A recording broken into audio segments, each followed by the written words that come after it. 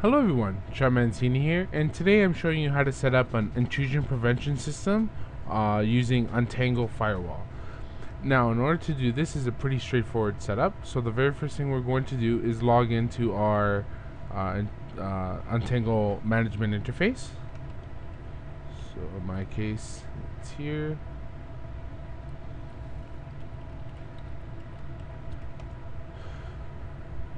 Okay, so once you've logged in, on the left hand side under the Untangle logo, there's certain features that we can install onto our Untangle rack. So we're going to install intrusion prevention. So you just click the one click and then it'll download all the packages needed.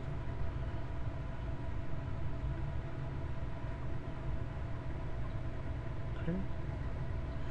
And now that was in real time, by the way. So intrusion prevention is installed but is not active right now. Okay, so the very first thing you'll do is just click settings,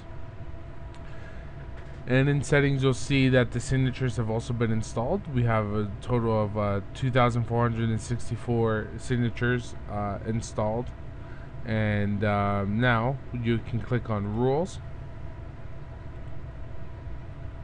and you can go ahead and select the rules for you that meet your needs.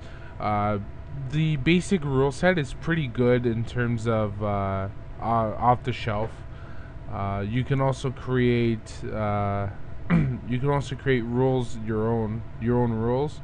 The basic the under part of this, it's based off of Snort, which is an open source IPS. So it's really powerful tool. Anyways, and it gets updated at the same time as Untangle gets updated. So it's updated pretty regularly. This is Untangle 10.2, which is the NFGW. So NGFW, next generation firewalls. Okay. So if off the shelf this makes you happy, so you have no other actions to perform here, you can then click on event log, and then event log will show you what's gone on since this plugin was installed.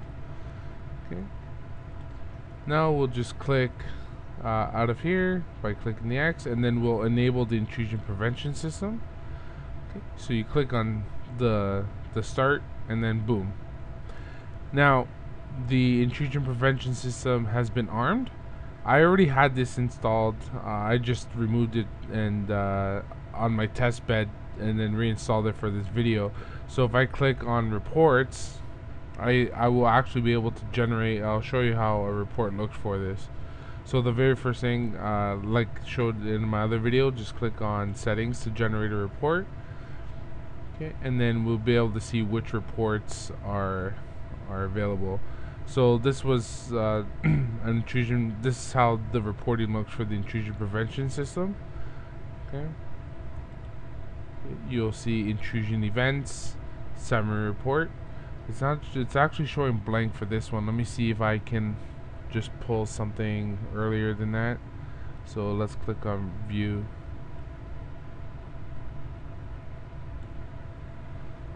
Okay. If you click on intrusion prevention, this one,